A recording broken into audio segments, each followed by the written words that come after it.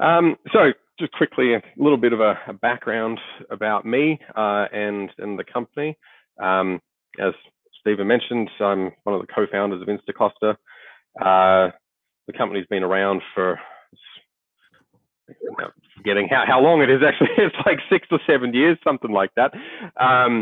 And we're kind of in the kind of managed Cassandra, managed Kafka, managed Elasticsearch space. We do that on the cloud and on-prem. Apache Cassandra is kind of our bread and butter. We've been doing that for the longest. We started with Cassandra, and that's really my main focus is Cassandra and our various open source projects that surround it, and hence this presentation, right? In terms of the managed platform, as I said, it's cloud and on-prem, and we support all the major cloud providers, so AWS, Azure, and Google, of course, and IBM's offering as well. And in terms of scale, we kind of have nearly 4,000 nodes under management of all the various technologies, and that's both cloud and on-prem. And we offer full 24/7, 365 support with the offering, right? So there's always somebody you can reach out to if you have problems with your Cassandra cluster, regardless of if that's a cloud managed or if it's an on-prem cluster as well. We also do consulting services for all these technologies. And so that's actually sort of what I've been doing for the last couple of years. I actually relocated from Canberra, my hometown, all the way over to San Jose in California to help out with our American sales and consulting group over there, to essentially not only do consulting, but also run workshops and help out with kind of technical questions we have in sales meetings and things like that as well. But now that I've moved back to Canberra, it was a nice 3 years over in the States, but I've moved back home. And so now my main focus is, again, back onto Cassandra and our various open source projects surrounding that and kind of building up the ecosystem a little bit there. So essentially, that's what this presentation is all about. So enough about me and the company and all the sales pitchy stuff. I'll jump straight into it now. There's just a couple of chat messages here. Okay, nothing crazy yet. Okay, awesome. Yeah.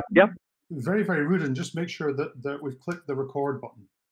Absolutely, yes. It's recording at this time, so we should be good. Yep. Fantastic. Thank you. Excellent. All right, so essentially the agenda for this evening's talk is to kind of go through a bunch of our various tools in fairly in detail, and so we're going to start with our enterprise grade authentication plugins for Cassandra. So that's both an LDAP and Kerberos plugin that exists to essentially integrate with those technologies. We also have a bunch of low-level diagnostics utilities that are good for, if you have problems with your data model and things like that, we can use these to sort of, find the root cause of the problems. We've also got our own backup and restore utility, which we use as part of the managed service as well as, for on-prem customers, things like that. We've also been working on kind of like a sidecar component, which kind of goes hand in hand with that backup and restore stuff as well. And then we've been doing quite a bit of work around monitoring and alerting as well. So that's essentially what we're going to cover this evening. So getting stuck right into it, enterprise grade authentication. So as I said, it's Kerberos plugin, an LDAP plugin for Cassandra, and essentially this gives you, centralized management of your users and the credentials for those users, i.e. what you use to authenticate against Cassandra. It essentially gives you application level single sign-on if it's all set up correctly. And, you can do things like have multiple clusters share the same authentication credentials. It simplifies the management of your credentials, because it's all centralized, so you can rotate them. You can deploy new ones, you can revoke old ones, or ones that, I don't know, hopefully you don't have a security breach or whatever, but if something gets leaked, you could do credential revocation as well. And while this kind of stuff is available in some of the commercial distributions of Cassandra, these tools that we've released are available to users of the open source version of Apache Cassandra. They are open source themselves as plugins, so you can go and fetch the code off GitHub and see how they work as well. So you can make sure that they're doing exactly what you expect. So essentially how these work, right, is so some just basics on how Cassandra Auth works is it's the CQL binary protocol, which is what your client applications use to communicate with the nodes in the Cassandra cluster. That supports simple authentication and security layer or SASL authentication. So it's kind of like this, extensible, pluggable authentication mechanism, that can be implemented as long as you've got a client-side plugin and a server-side plugin to support it. Then you can essentially implement your own authentication system. So essentially, we leverage this to implement the Kerberos and LDAP support via plugins for both the server and for the client. Now, of course, as we all know, Cassandra supports basic username and password authentication out of the box. But these aren't really centralized or anything like that. They're all stored in a system auth key space on the cluster itself. And there's a little bit of management that has to happen to make sure that things like the replication factor of that key space and everything's all set up and correct as well. But it's kind of per cluster. So if you've got multiple clusters and you want to sync credentials, you just have to do it in a fairly manual way. Whereas leveraging LDAP means you can stick them all in a central directory and remove that manual step. So the Kerberos Authenticator essentially gives you single sign-on support for CQL, and this is implemented both as a server and client extension, because it's not just usernames and passwords anymore. It's tickets and tokens, and I'm not a super expert on Kerberos here, but it's essentially it leverages Java's kind of built-in mechanisms to integrate with Kerberos. So that's the Java Authentication and Authorization Service, JAS, and combines that with the standard GSS API SASL stuff to implement Kerberos support. And this is done both on the client and on the server. It has a bunch of nice features such as transit protection. So the actual authentication is done over an encrypted channel.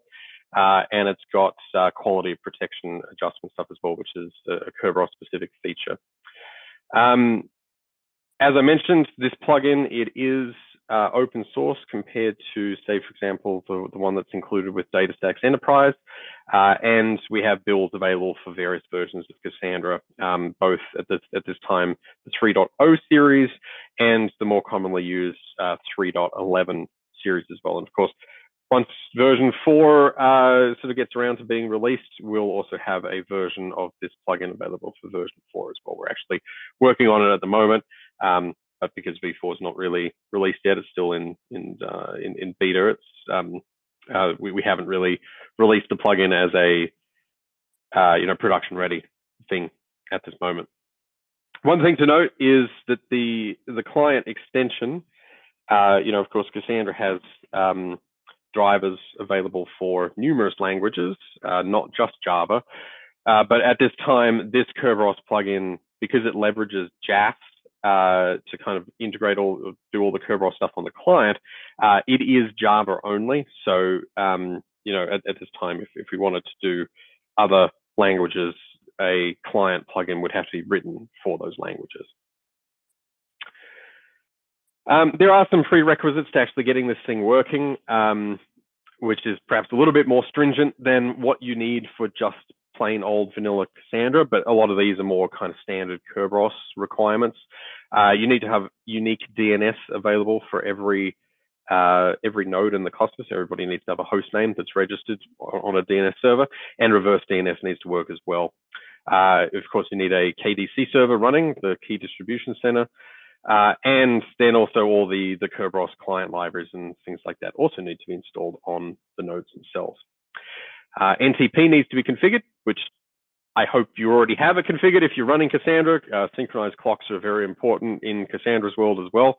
But of course, Kerberos uses synchronized clocks or requires synchronized clocks, sorry, to kind of do various validations on things. So if your clocks are out of sync, stuff doesn't work.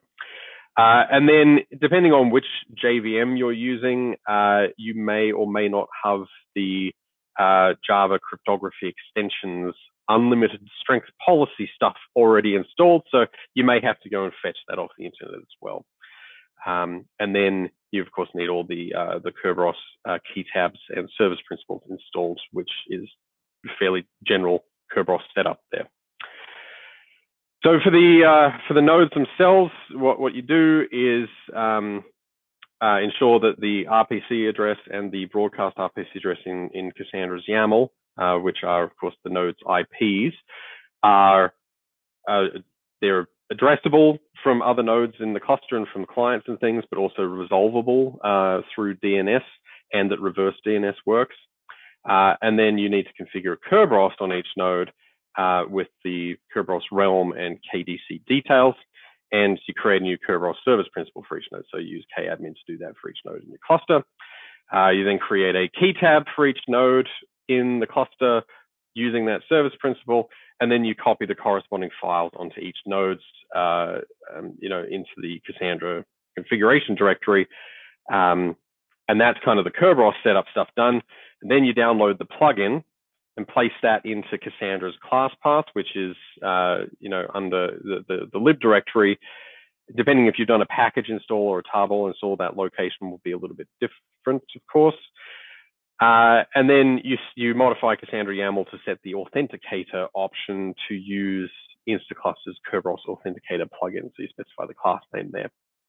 Then lastly, there's a properties file that you need to create, which essentially configures the plugin and tells it, what service principal to use, what key tab file to use, and various other Kerberos settings that need to be provided as well.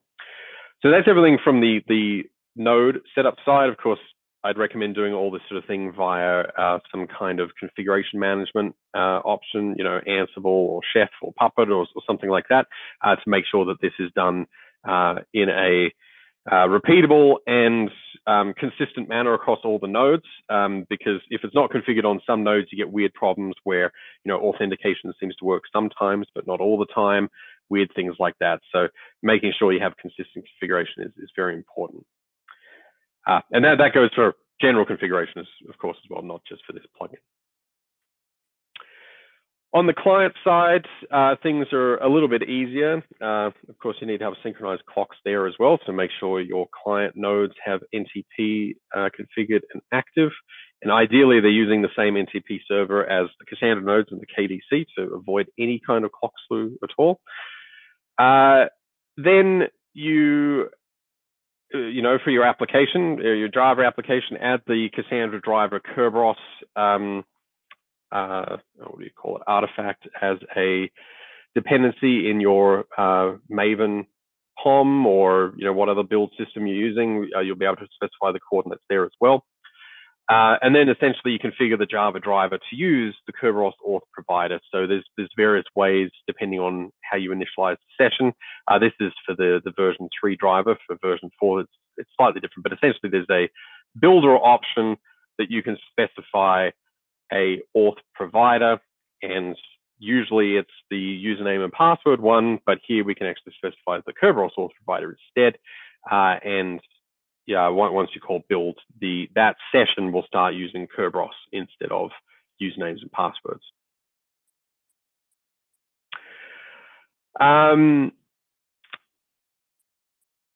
Lastly, you configure Java Authentication and Authorization Services, or JAS. You create a JAS conf file in your application's configuration directory, or at least somewhere that's sort of accessible.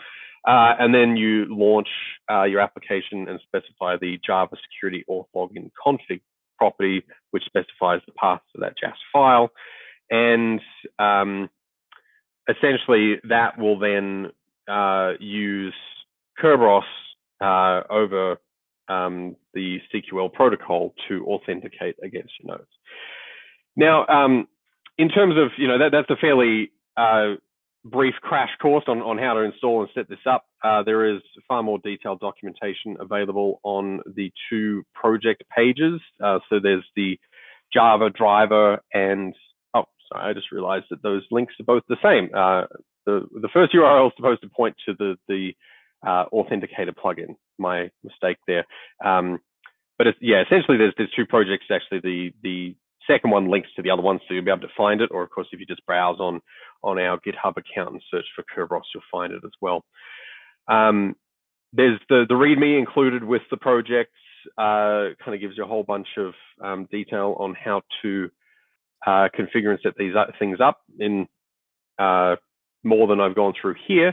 And we also have a blog post that goes into some more detail as well. So I encourage you to check those out. So complementary to the Kerberos plugin is the LDAP Authenticator. So this allows you to verify usernames and passwords against a central LDAP server, or more commonly Active Directory, which gives you centralized user management. This plugin, we have a little bit more broad support. It also supports Cassandra 2.2. We had a couple of customers that needed it, so we kind of backported it to earlier versions. But same thing, it supports latest version of Cassandra, plus, of course, when version 4 becomes a thing, we'll be supporting that as well. One thing to note is that this does leverage the kind of more normal username and password authentication mechanism of the CQL protocol, and so by default, those credentials are sent in plain text over the wire to Cassandra. So highly recommend you enable client node TLS encryption. And then the other thing to note is that credentials are cached for a period of time. That time is configurable, but essentially that's to prevent overloading the LDAP server, because essentially Cassandra frequently queries or calls out to the Active Authenticator plugin to validate credentials or roles and all that sort of thing. And so if there was no cache involved, it would potentially overload your LDAP server, which you don't want to do. So there is a thing to note there. Of course, if you change credentials or revoke credentials, there is a period of time where there may be some of that information still cached on each of the nodes of Cassandra. Because this is simply just a server-side plugin, there's no client-side component, so it does work with every driver for every language. The installation is a little bit simpler because you only have to do it on the servers themselves. And it's basically download the Authenticator jar off our GitHub page and put it into Cassandra's lib directory, i.e. on the class path.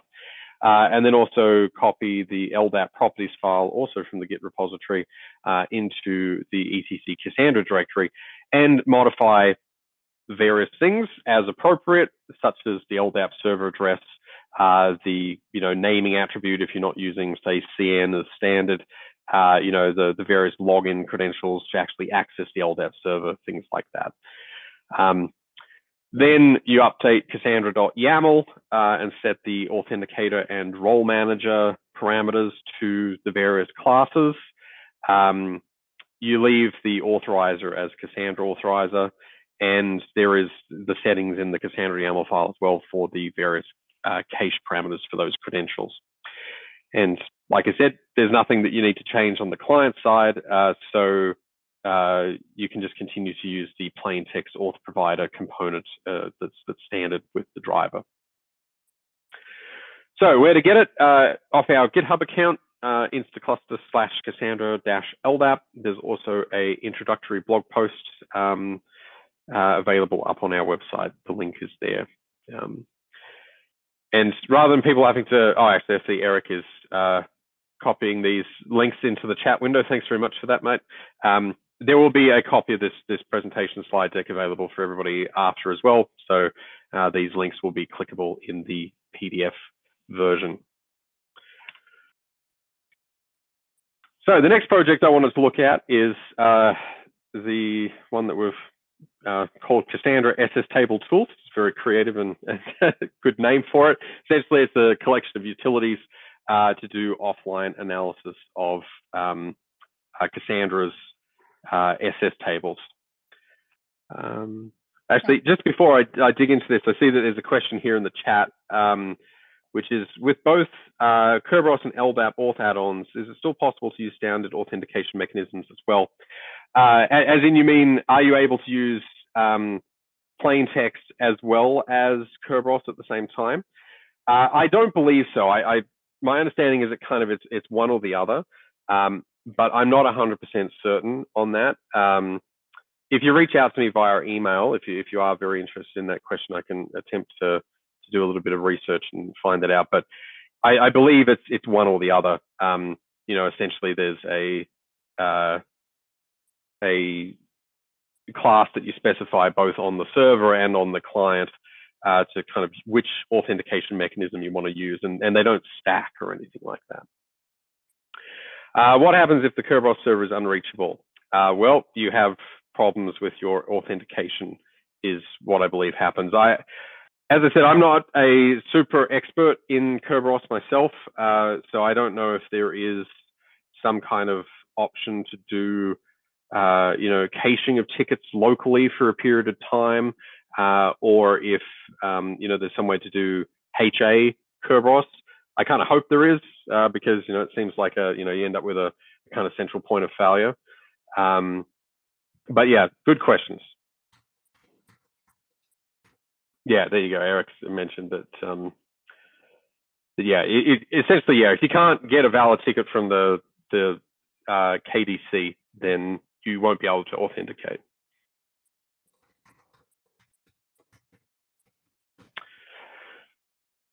Okay, so back to SSTables-tools. So as I said, it's a set of utilities that we've written to do offline analysis of Cassandra's raw data files, the SSTable files on disk. And essentially they provide, detailed metadata, accurate statistics, things like that, that are, they're slower to generate, but better to do kind of those low level, kind of problem solving things, because essentially sometimes the output that Node tool can provide, or if you fetch it via JMX or something, all the live statistics and estimates that are Cassandra's calculating at runtime, they can actually be wrong sometimes, depending on how long the cluster has been running for and things like that. And the other thing is that sometimes Cassandra just doesn't have statistics or good estimates for something that you're after, and so essentially we're able to provide more information here because it is an offline analysis of the data files. So it's very useful for doing things like optimizing your data model and tuning various compaction strategy settings and things like that, so you can actually see how things are working under the hood.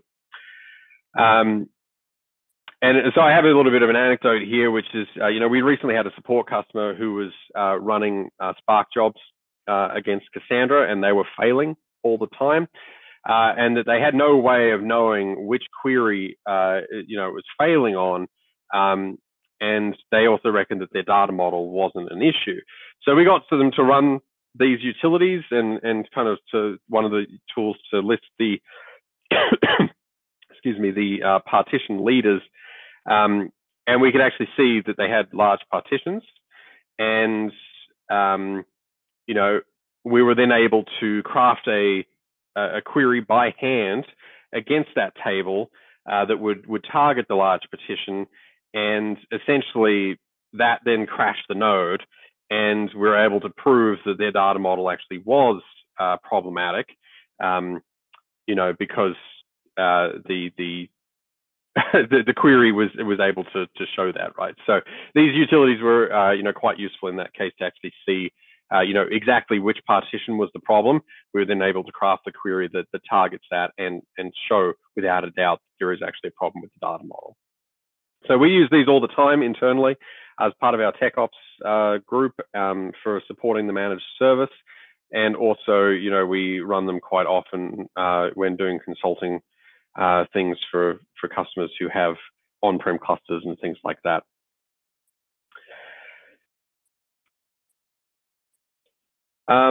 In terms of the actual utilities that are included inside the package, there is ic-summary, which gives you sort of fairly high-level summary information. There's ic-sstables, which prints out various metadata about SSTables for a specific table that you, so that's a CQL table. There's pstats, which gives partition statistics. There's cfstats, which gives you various cell level information on a table. And there is purge, which gives you details about reclaimable data, i.e. stuff that could be potentially compacted away. So IC summary and ic-sstables, you know, the first one, IC summary, is useful for finding the largest tables in your cluster and how much data has been repaired using incremental repairs. You know, repairs are something that we see problems with all the time, either people not running them or having problems with running them, and sort of trying to get a little bit of an understanding about how well repairs are working, you know, can be useful. And so IC summary provides that kind of information. And then ic-sstables prints out various bits of metadata about a table, and it's essentially useful for helping tuning various compaction strategy settings. So, you know, there's things to do with, you know, the size of the data, both compressed and uncompressed, various timestamps for both the cell liveness and tombstones, partition key counts, average partition sizes, you know, average and maximum counts of columns per partition, and so on and so forth. There's quite a wealth of information there. pstats has various amounts of output as well, but again, it's useful for finding the largest partitions and the various SS table leaders, which includes the offending partition key, as I said. So we were able to use this tool to kind of reverse engineer the query that was causing a cluster to have outages.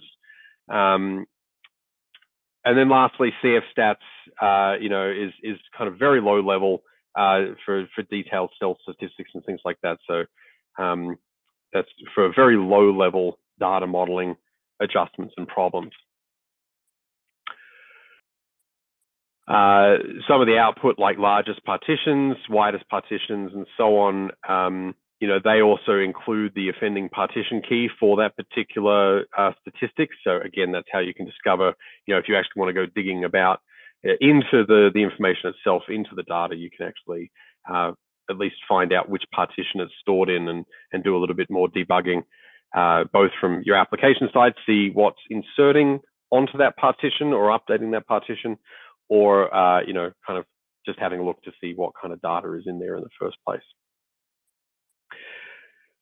One thing to mention is that cfstats is very, very, very slow because it essentially goes through and reads every SS table on disk and analyzes the contents. But the result is that the output is extremely accurate, right? So it's not the first thing that we'd recommend running. You know, kind of use the other tools first to kind of narrow down the various, you know, kind of problems spots, right? But then once you kind of have identified where the problems may lie, you know, run cfstats over a set of SS tables and see if it can generate some useful information for you. You know, so an example there is that no tool cfstats, you know, it gives you average and maximum partition sizes, but they're estimates and they're sometimes way off depending on the version of Cassandra. Whereas this tool will give you exact numbers and which SS table file it's actually in and what the partition key is. No tool and Cassandra's internal statistics and things just doesn't have that level of information because it's not doing that slow offline analysis of the data to actually determine, you know, to be able to provide any of that sort of kind of debugging information. So, you know, you can't use Node tool, for example, to reconstruct a query to kind of determine where the problems may lie. So very handy. It's very low level, but very, very useful. And as Eric mentioned here is, you know, it gets brought up on the Apache Foundation's Slack channel sometimes, you know, when people need to do data modeling, diagnostics and stuff like that. So it is in use by the community as well as us internally as well. So it's open source. It's up on our GitHub account. Here's the link here, Instaclustr /Cassandra SSTables-tools. It has a README that goes into a lot more information than I have provided here, you know, the kind of crash course into the various things. You know, so I encourage you to, you know, check it out if you need to do some low-level debugging of your data model and things like that.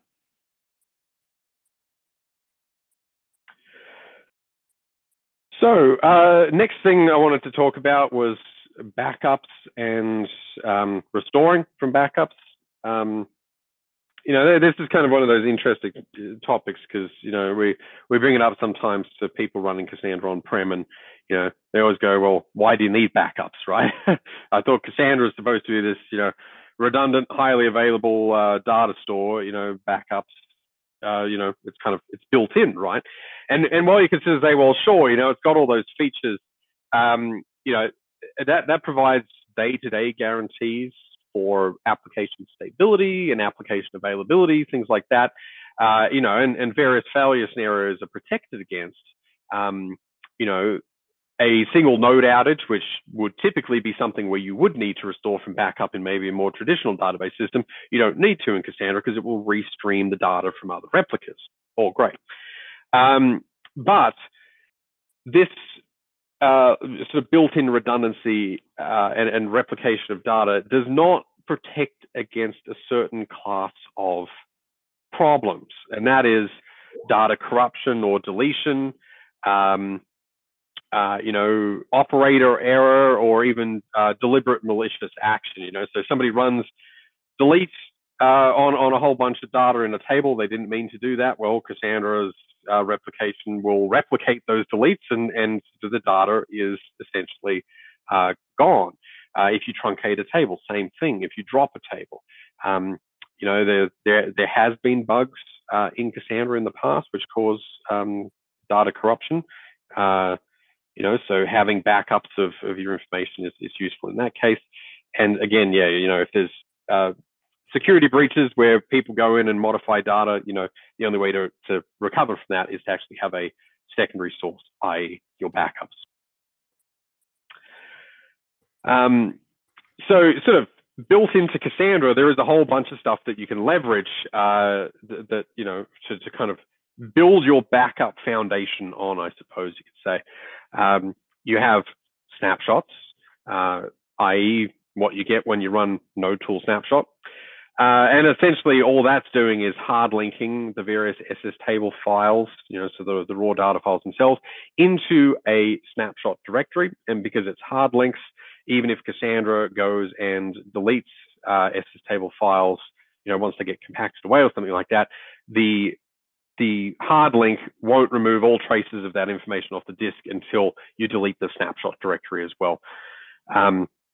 Just a little bit of a refresher, of course, is that Cassandra's SSTable files are immutable.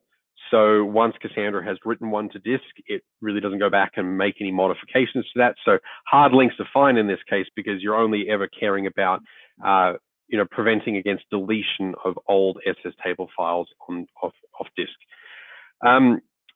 Snapshots are essentially usually triggered via a administrator or an operator. They can happen automatically if you do things like truncate as a little bit of a protection against, you know, people doing the wrong thing.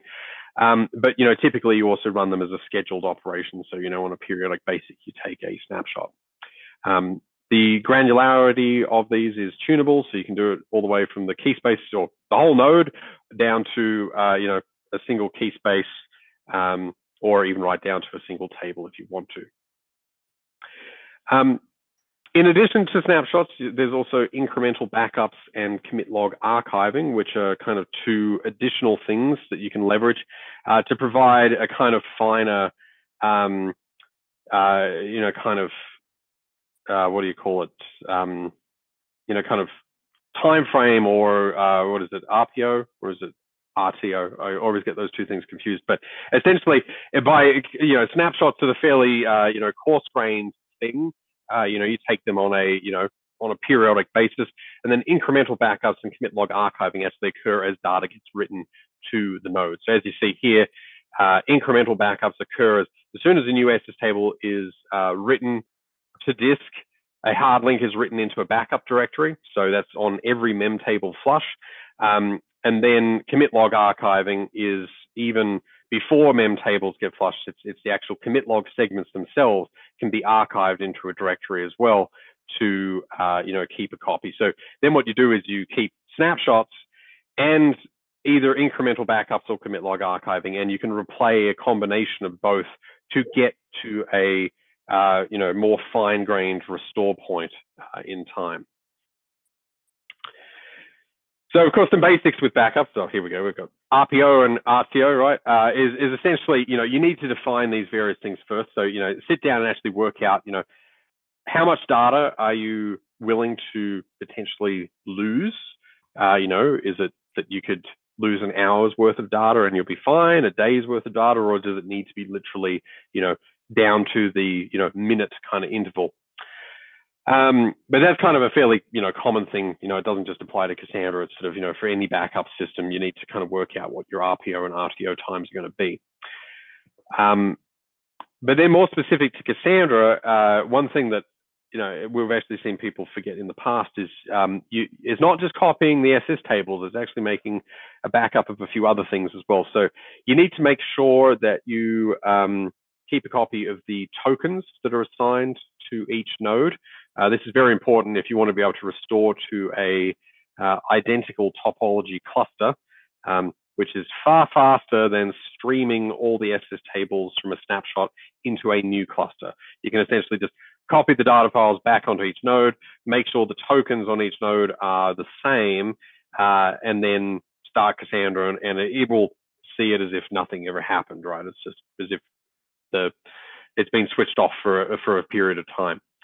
The other thing to keep in mind is also to keep a copy of the schema, and there might be, various things here where maybe your application already has a copy of it, checked into source control or something. But honestly, it's so small, it's just a little bit of text data.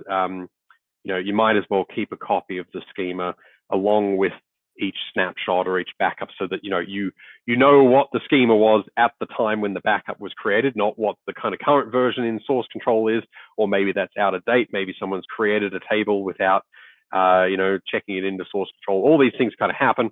So having a backup copy of the schema is very important. And then lastly, use a combination of Cassandra's backup features, so snapshots, incremental backups, and commit log archiving, to reach your RPO and RTO objectives. Some challenges with backups is, the backup process can be fairly disk and network IO intensive, depending on how frequently you snapshot and also how much data you write or mutate on the cluster. There might be a lot of differences between SS tables, between snapshots, and so there will be potentially a large amount of information to copy off node. And depending on your networking setup and things, you might be sharing the same NIC for both kind of Cassandra's, inter-node communications with your application, as maybe communications to your off-node storage location. And so they're all going to be competing for network IO. And of course, because you're copying from the data directory, you're going to be competing for disk IO on the node itself. So one of the things that we would recommend is having the ability to throttle your backups, so that you don't try and copy things off node as fast as possible. You sort of do it as a little bit more of a trickle in the background, and that will then mean that you're not going to affect the kind of cluster performance as much. There's going to be a little bit of an impact, of course. The other thing is, if you just back up snapshots in a kind of naive manner, so just every time you've got a snapshot, you just copy the whole directory off to remote storage, it can start to get expensive, because you're essentially making a full copy of the data directory every time. There's ways to optimize this, but it can be kind of complex already by itself. And so that's where some of the tooling comes in, which I'll talk about in a minute. And then on the restore side, as I mentioned, if you don't have a copy of the token ranges, you can't do fast restores anyway. But even if you do have a copy of the token ranges, you can only do that to an identical topology. So if you had a 9-node cluster and you want to restore to a new cluster, it also has to be 9 nodes. You can't do to a larger or smaller, unless you go down the SS table loader route, which is a lot slower. So that's something to keep in mind, because of course people often use backups as a way to transfer, like a production data sets, over onto a test environment or something like that. But, your production environment might be larger in size than your test environment. If you want to do a fast restore to test, you need to have that identical topology. So there's a little bit of trade-off to think about there as well.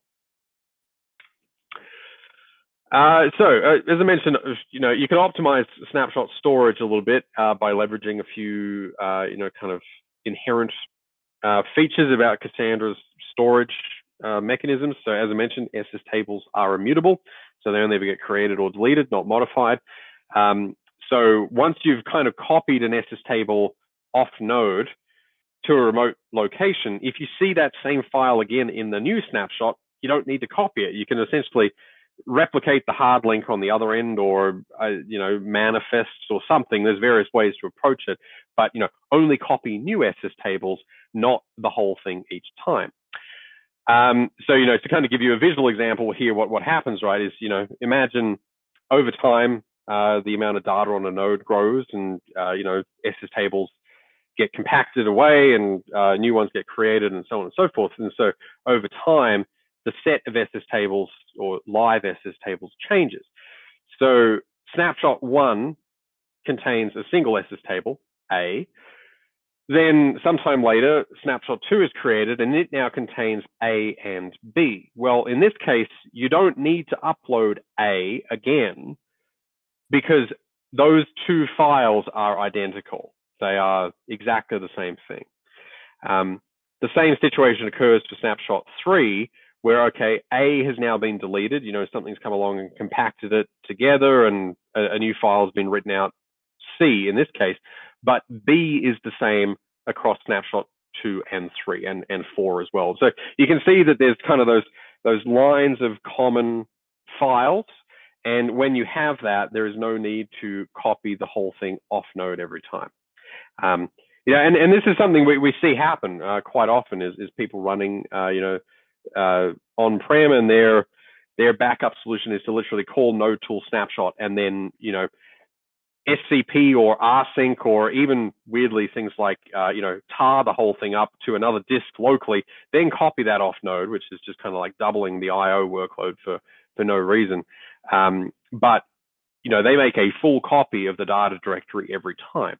Now, you could argue that the advantages of this is that it's a lot easier to restore, because you've essentially got, there's a set of files that you just need to copy back and you're done. Whereas if you go down the route of having, all the files in a single directory with manifests, you have to read the manifest first before you can restore, or, so the restoration process gets a little bit more complicated if you try to optimize your storage. But, the benefits, I think, always outweigh the downsides here. So it's worth thinking about.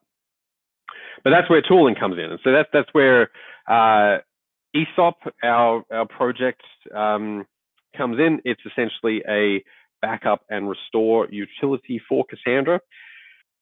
And it does a bunch of things. So it takes snapshots for you. So it calls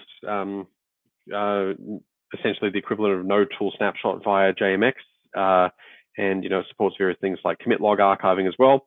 And so it will then upload these files to various remote destinations, such as cloud storage, so S3, for example, or even a remote file system. So maybe you've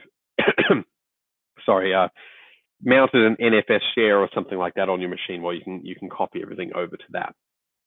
It supports the idea of transfer throttling, so you can sort of say only copy things off node at a particular data throughput rate, and there's a couple of pre-canned options as well that you can choose from. It takes a copy of the schema for you, it takes a copy of the token ranges for you, and it does this automatic deduplication of the SS table files. So if the files already exist in the destination, then it will skip those and kind of essentially it'll do the equivalent of a touch or something on the other end. So, you know, if you're leveraging S3 with its automatic expiry of objects after a period of time, you know, so keep things around for a week or two, we go in and do the equivalent of a touch on the files so that S3 will then push back the expiration date of those files by, you know, a day or a week or whatever the interval is, so that only the most recent SS table files will actually hang around in storage for, you know, a period of time. I have a question here in the chat, which is, does it use a native backup format or something custom? Honestly, so the data files themselves, the SS tables that are copies, that's just Cassandra's native format. So, you know, there's no custom thing going on there. The only thing that is a little bit more custom, because we need to support various different remote storage locations, so they don't all support things like hard links and things, is this idea of creating a manifest, which is essentially I think it used to be just a text file, but we switched over to a JSON formatted blob, which essentially for each snapshot gives you a list of all the various data files that you then need to copy back off the cloud storage location into your data directory to restore to that snapshot, which is what the restoration process or you know, component of this tool will do automatically. It will go fetch the manifest first, figure out what it needs to download, and then restore it. But, you know, you could quite easily write a custom script or tool or something like that to process that file and copy the files back as well.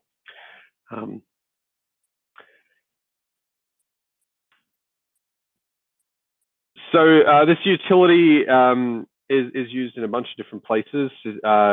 It's essentially a version of the kind of internal backup process that we use as part of the managed service. It does have a few extra features now of kind of, you know, things have kind of forked, you know, in various directions, of course, as it happens.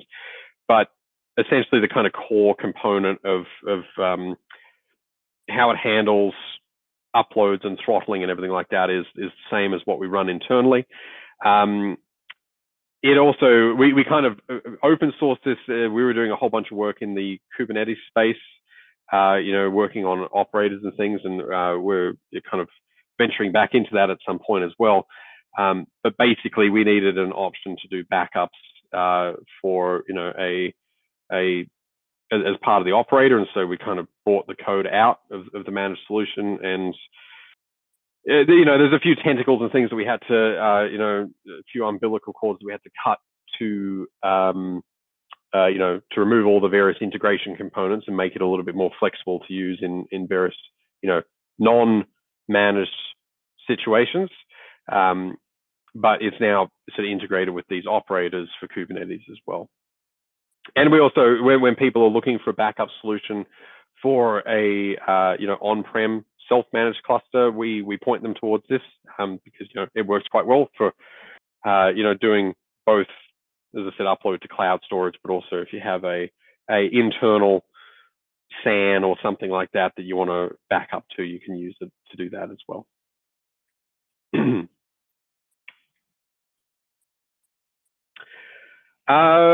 So the next question, which is, does the ESOP tool support authentication? It doesn't need it. Essentially, it's doing things at the file system level on the nodes themselves.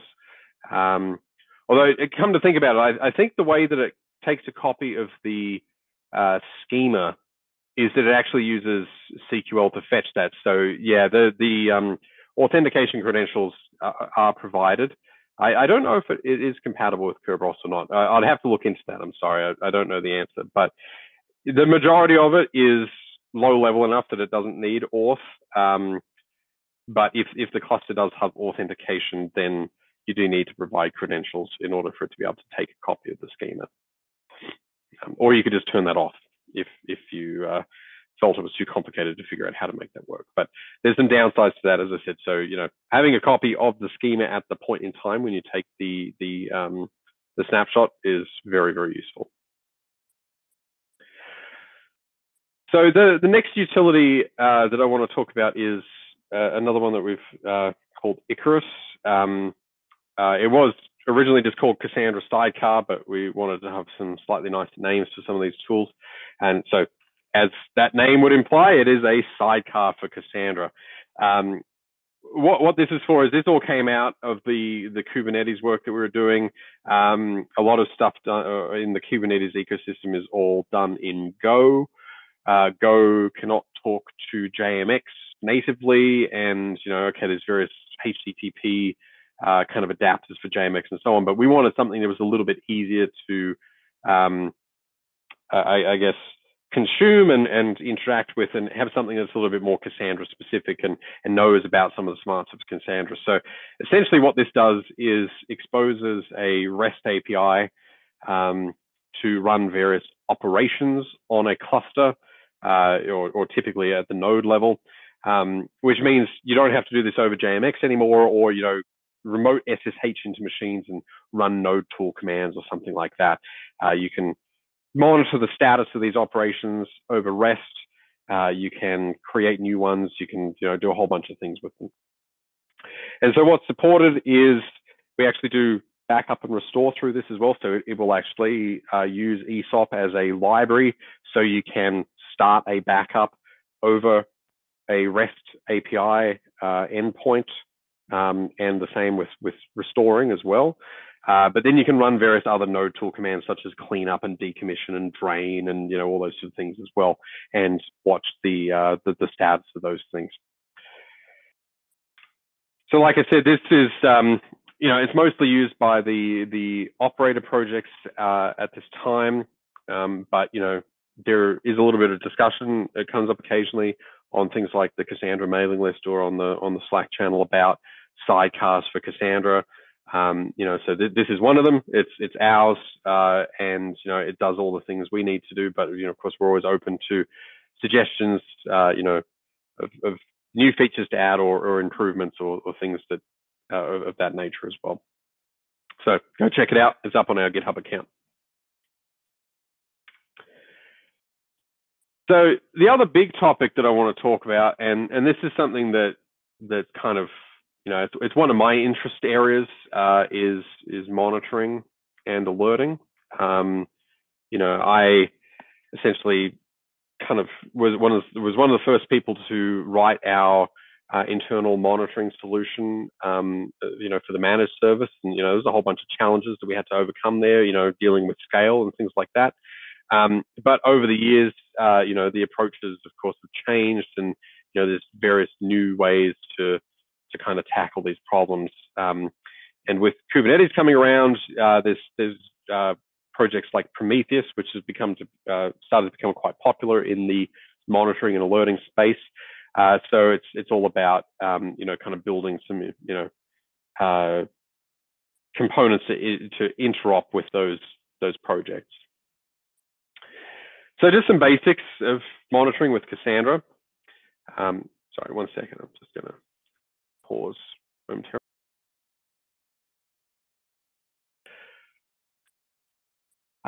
Okay, sorry. Monitoring basics with Cassandra. You could run node tool, and there's various stats options that you can do there.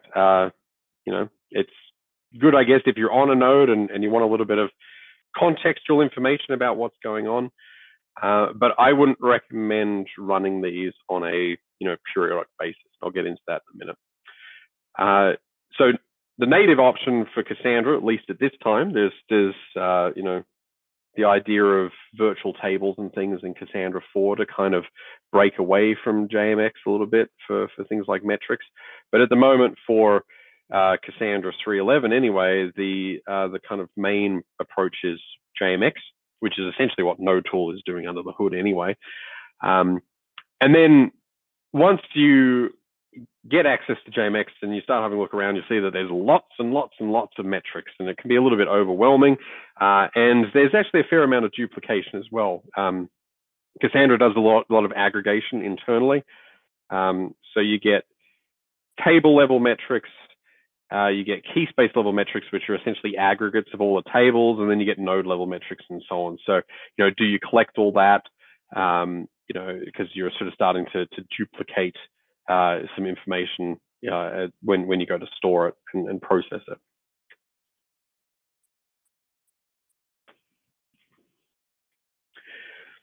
So some do's and don'ts about monitoring Cassandra.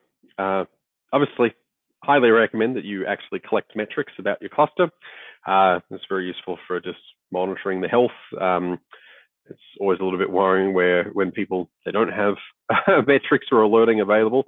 And if possible, because the sort of level of information that Cassandra provides in terms of, narrowing down data model problems and things, is fairly coarse-grained in that, it doesn't have a, slow query kind of log of every query. Like, you can turn on tracing and things like that, but that's expensive. And so there's sort of various things where if you need to kind of narrow down where the problems lie, metrics are very, very useful for this. And so table level is something I'd recommend collecting if you can. Of course, that can be a little bit problematic when you have lots of tables, and Cassandra exposes a lot of statistics about these tables. And so before you know it, you could be collecting quite a large amount of information. And we see people also shy away from doing table level metrics because they end up doing things like using node tool or even just raw JMX to collect this stuff, and it turns out it ends up being very expensive and very slow. So don't run node tool on a periodic basis, because essentially you're starting up a new JVM each time, which that's expensive. It burns a little bit of CPU time and things, and so if you're doing that quite often, you're potentially impacting the performance of your cluster. And the same goes, unfortunately, for JMX as well. The protocol isn't really optimized for kind of, I want to say, like, it has bulk transport, but Cassandra doesn't use it. So you end up doing, there's a lot of overhead per metric. And so when you want to do lots of metrics, the overheads all add up. And before you know it, JMX is very expensive as well. So, in the early days, we sort of knew about, there was problems like if there's too many tables, it can actually take too long to collect all the metrics. So you have to kind of collect tables, at sets at a time, which, has its own sets of problems down the line when you now don't have metrics for every table all the time. They come in on a sort of cyclic basis, which, is not particularly useful. So ideally find ways to avoid JMX and definitely avoid spinning up node tool all the time when you want to collect statistics. Node tool's fine if your SSH's onto a node and you need to get a little bit of contextual information, but that's pretty much all it's good for. And then, of course, once you have metrics in a system, set up alerts for thresholds and things like that, so that you actually know when something is not quite what you expect. So the project that we've kind of written for this is the Cassandra Prometheus exporter, which is, well, as the name says on the tin, it exports metrics from Cassandra, and makes it available for Prometheus to scrape. I'll go into a little bit more detail about what Prometheus is in a second, but essentially it's a way of it's a plugin or an agent for Cassandra that makes a HTTP endpoint available for access, and then Prometheus comes along and scrapes metrics from that HTTP endpoint. So what is Prometheus? It's a time series metrics database. It's fairly popular in the Kubernetes space, but it's seeing more traction in more traditional environments as well. And essentially, it stores metrics, but it's also a way to implement monitoring of your systems, and it has things like alerts and rules and things like that as well. One thing that's nice about it is its data model is actually fairly rich. They call it a multi-dimensional data model. Essentially, you've got metrics, and metrics have labels. So you've kind of got this, there's more than one dimension of information going on. And then the query language that it has, which they've called PromQL, lets you use that data model in a very nice way. So you can actually do fairly powerful queries over the metrics that you collect. So, you can do things like, aggregate the value from every node, or, by table or by key space or something like that, assuming you have the appropriate labels set up, and then, take those metrics and do something with them, like graph them with Grafana or something. So it's quite powerful if the metrics are in Prometheus in a way that leverages that, and we'll get to that in a minute. One thing that it does that, I mean, this is probably a little bit of a debatable, it's a bit of a holy war thing, right? Where some people really go for push-based metric systems, and other people really love pull-based. So Prometheus is a pull-based system, meaning it goes and connects to the things that it wants to monitor and collects information from them, rather than the things that are to be monitored pushing metrics out on a periodic basis. There's pros and cons to both. I think one of the pros of a pull-based collection mechanism is that the server can throttle the collection. So if it gets overloaded, it doesn't start having, to do things like throw away metrics. It can just do things like collect on a less frequent basis or something like that.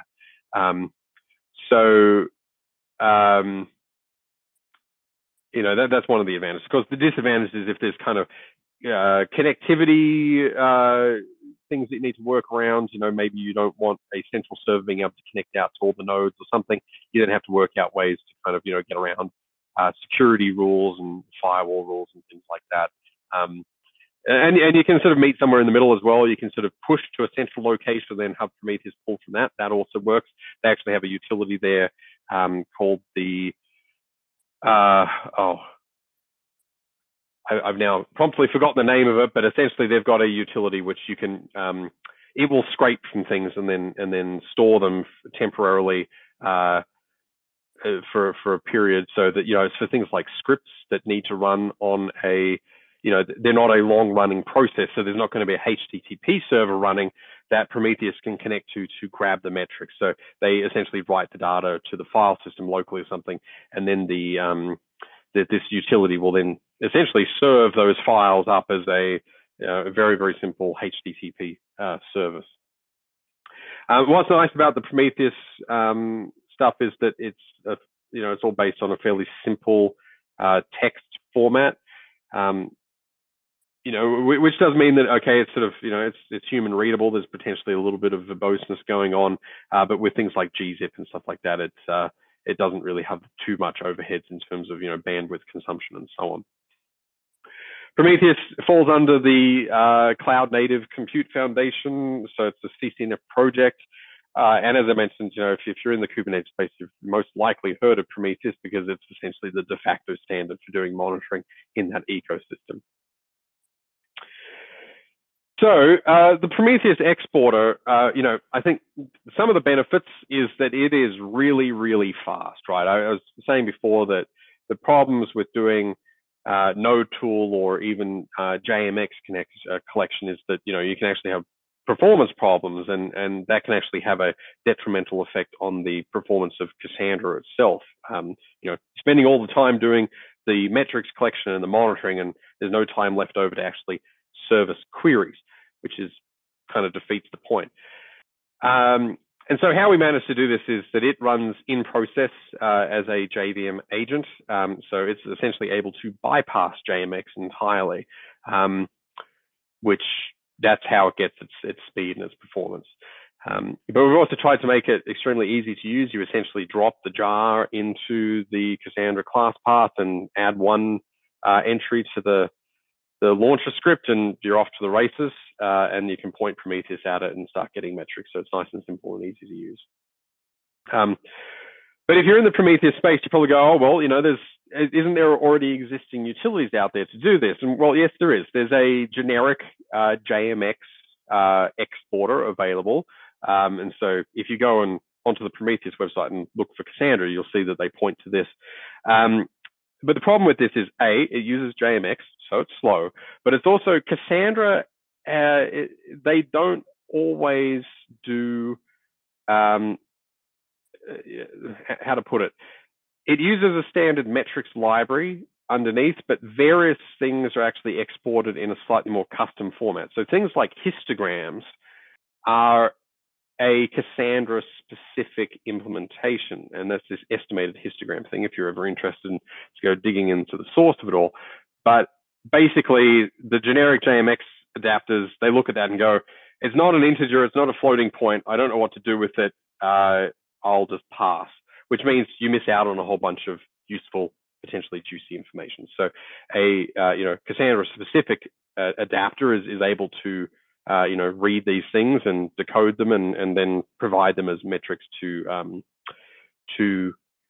Prometheus.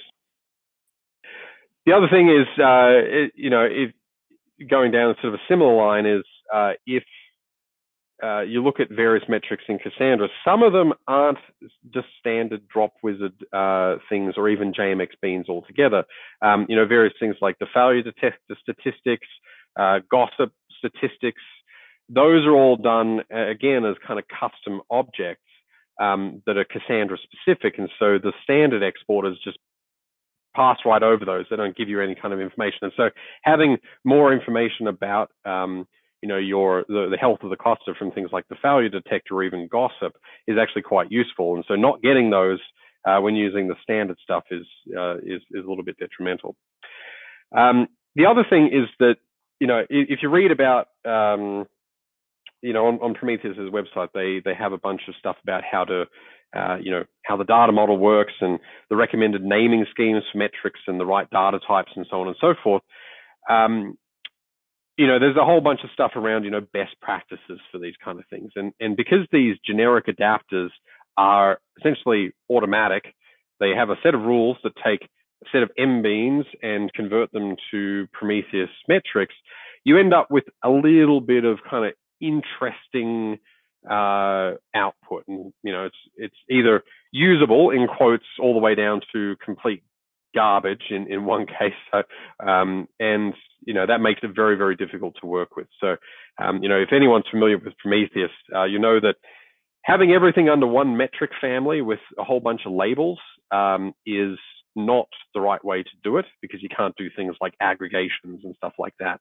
And so one exporter that we were experimenting with, it did this, just put everything in under one metric family, and it essentially, the data is there and you can query it, but then if you want to do anything useful with it, it's very, very difficult. So that the end result is that it's very, very hard to query. So just to give you an example of the speed and performance of these things, here's a benchmark that I did. This is from last year, actually, but essentially it still stands true, where, this was a kind of worst case scenario of a schema with 1,000 tables in it, plus all the system tables and key spaces. So this is usually a, bad thing anyway, because Cassandra doesn't handle schemas of kind of large size. But, we have seen people do this. And so, you want to monitor your Cassandra cluster and you want to get table level metrics. How do you do it? Well, if you use JMX, you're looking at literally seconds to collect the data, right? So to give you an example, this project is also able to run as JMX, partly for benchmarking, but also partly if people don't want to run it as a JVM agent. But you can see the difference it makes, right? So running in process, bypassing JMX, we collect, what is that? 174,000 individual time series, which is a lot. So that's without any filtering or whatever else, but that's everything. That's everything that Cassandra provides. And it does it in 100 milliseconds. Whereas doing that over JMX, and you're actually collecting less, it takes nearly 7 seconds. And during that time, where we're talking about multiple CPU cores are maxed out at 100%, while the exporter process JVM is doing serialization and deserialization, and Cassandra's JVM is doing the same thing. So there's a lot of kind of chattiness going on and a lot of overhead to get all this data, and it just gets worse from there. So one of the projects we tried, it took 26 seconds to collect everything. So good luck collecting metrics on a periodic basis of 20 seconds. If it takes longer than 20 seconds to collect everything, you're just going to be busy all the time and burning CPU time and various other things while doing it. So not good. So the advantage of this, right, is schema size is no longer really a concern, because even if you have 1,000 tables, it still only takes fractions of a second to collect everything. But we spent a lot of time as well making this really nice to work with from a data model standpoint. So you get clean metrics out the other end. It's a little bit hand-tuned, and you get things like nice labels to work with, right? So there's even things that it does a little bit of smarts where, if, under the JMX output, you've essentially things like tables, indexes, and views pretty much all get bundled into one big lump. And so, they're all kind of under one group. What the exporter here will do is it will actually attach an additional label, which is the type of object that we're looking at. Is it an index? Is it a view? Is it a regular table?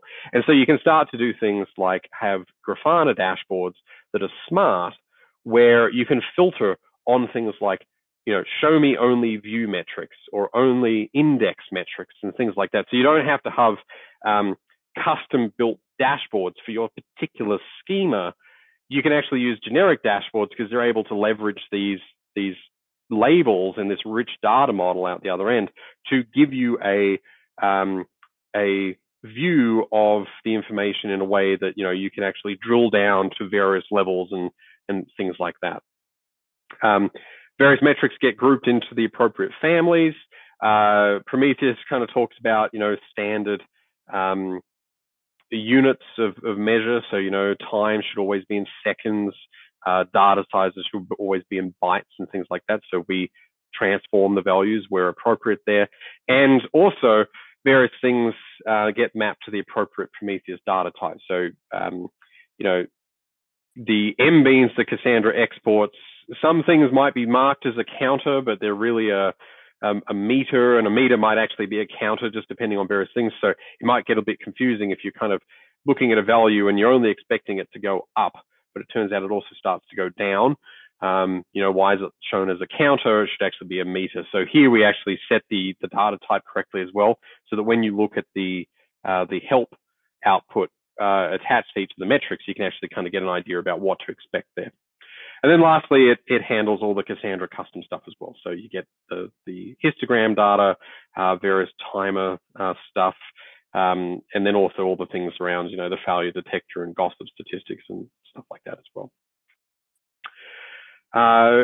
It outputs the Prometheus text format, of course. That's just how it introps with Prom. But there's also a custom JSON output format.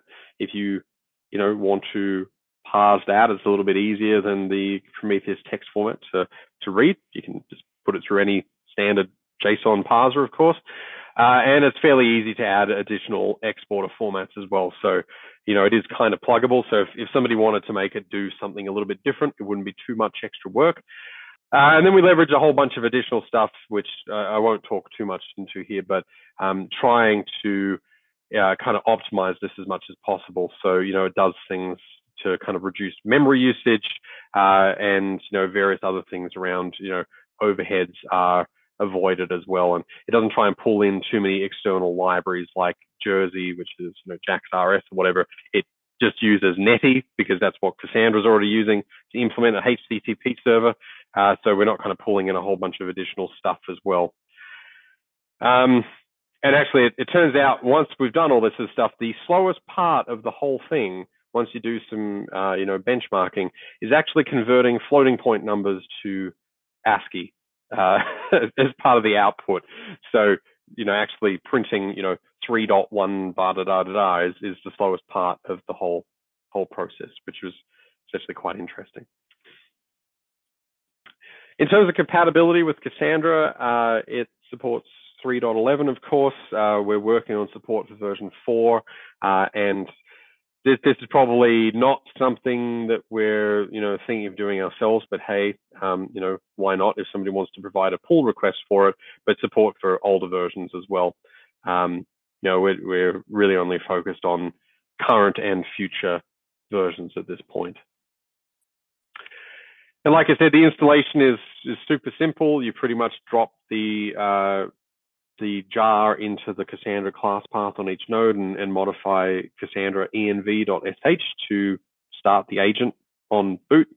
And then you update your Prometheus config to point it at the Cassandra nodes, and you then have some metrics and some data and things. And you can then shove it into Grafana, of which we do have some pre-built dashboards available as part of the GitHub repo. There's 3 levels of dashboards. So there's a cluster overview, which gives you a per data center kind of availability view and some high level metrics such as, read and write throughput and latency and things like that. But then you can drill down to a node level and then even down to a table level. And by table, I mean things like also views and indexes and materialized views and all that sort of stuff as well. So just here's the cluster overview dashboard. You see it kind of gives you node availability statistics and various other things. We've also started work on creating some rules for Prometheus's alert manager, which is how you do alerting with Prometheus. So, essentially you write rules and then alert manager kind of handles things like grouping and routing of alerts to services such as PagerDuty or email or whatever. This is still something that we're, working on is improving the rules and integration of things, but, watch this space, and of course, always happy to get some feedback or suggestions or even pull requests and things like that on the project. So go check it out on our GitHub account. This is one of my projects. As you can probably tell, I have a lot to talk about with regards to it. I do realize that there's a number of outstanding pull requests. As I mentioned at the beginning of the presentation, I have relocated from San Jose back to Canberra, and that was a fairly, long and drawn out and semi-stressful process, in addition to, with all the other things going on this year. So finding time to work on this, amongst other things, has been a little bit difficult. But now that I'm home and have a little bit more free time, to sort of work on these things, and with the idea that I will now be focusing more on our open source tooling and things like that, expect to see a little bit more traction on this project, going forward as well. So please go check it out on GitHub, and always happy to hear about people using it or, suggestions or improvements or whatnot. So in summary, we talked about a number of the projects here today, our LDAP and Kerberos plugins, which provide enterprise-grade authentication, the low-level diagnostics tools that they look at individual SSTable files and provide statistics and various other pieces of fairly juicy and useful information. Then ESOP and Icarus, our backup and restore utility and sidecar that complements that. And then lastly, of course, Cassandra Exporter for doing monitoring and alerting with Prometheus. So go check those out on our GitHub account. So just to summarize, Instaclustr, we're 100% open source focused here. So, we only run the open source versions of Cassandra, Spark, Kafka, Elasticsearch, and Redis, of which those last 2 we've just recently added support for. So, if you need somebody to help run your Cassandra cluster or Elasticsearch cluster or Redis cluster or something like that, reach out to us. We can do either managed on the public cloud or on-prem as well. So reach out to us for, proof of concepts, demos, things like that. Same goes for all the tools that we spoke about today as well. If you want some a little bit more hands-on, send me an email and, happy to give you some, demonstrations or, some guidance around using them and things. Reach out to Anil. He's one of our kind of heads of consulting. So if you do need help with that kind of stuff, reach out to him. And then that's pretty much it. So does anybody have any questions? And if you think of anything after the fact, you know, my email address is there on the screen. It's adam@instaclustr.com. Or if you need more general support with your Cassandra cluster or whatever, reach out to support@instaclustr.com as well. Yeah, Adam, I might just steal the opportunity. We've obviously answered quite a lot of questions en route, which is fantastic. If anybody's got any other questions, post them up in chat. We'll get to them straight away. But I've just got a question I think you just answered. You just mentioned that everything is open source, so you don't release any of these plugins that are feature limited for the free version versus the commercial version. It's all, you make everything available completely free of charge. Is that right? That's right, yeah. So all these tools that I've spoken about today, there's no sort of, you know, premium version that's available at cost. You know, what you see on the GitHub account is the one that, you know, we support, and you know, it's the version that can be used with the, you know, the open source versions of Cassandra as well. So it doesn't need to be DSE or something like that. Fantastic.